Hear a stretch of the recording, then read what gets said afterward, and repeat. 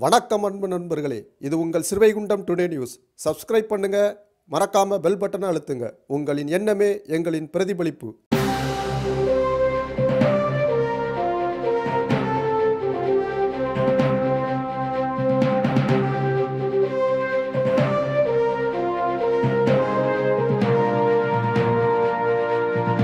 சிறுவைகுண்டம் அணைக்கட்டு பகுதியில் தாமிரபரணி நதிக்கு பௌர்ணமி அன்று சிறப்பு ஆரத்தி எடுத்து வழிபாடு நடத்தினர்.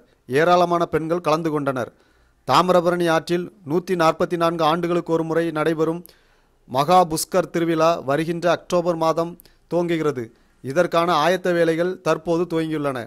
சிறுவைகுண்டம் கோயில் தல புராணத்தின்படி பிரம்மனின் புஷ்கரம் தவம் செய்ய தாமிரபரணி ஆற்றங்கரையில் சிறுவைகுண்டத்தினை தேர்ந்தெடுத்ததாகவும் அதனால் பிரம்மன் இங்கே வந்து தவம் இருந்ததாகவும் கூறப்படுகிறது.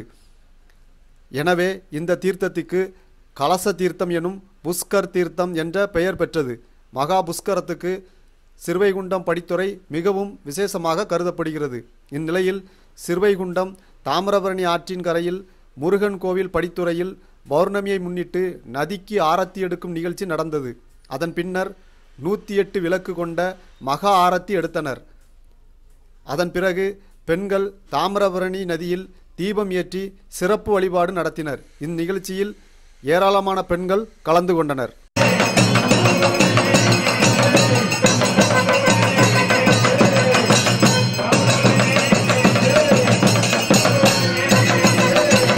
செய்திகள் பிடித்திருந்தால் லைக் பண்ணுங்க, அறிவுரைகளை கமெண்ட் பண்ணுங்க, அனைவரும் அறிய ஷேர் பண்ணுங்க.